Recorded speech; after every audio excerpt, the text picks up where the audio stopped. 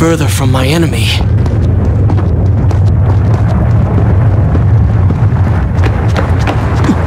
My arm! What's happening? What has the Vizier done to me? I don't... Everything had come full circle. The prince had resurrected his greatest enemy. Worse, he had accidentally delivered me into the man's hands, unleashing a nightmare plague across Babylon. As if this was not enough, the prince had nearly been transformed by the sands himself. Though he had avoided death, he had not escaped entirely untouched. Wake up, Prince. Wake up. Wake up.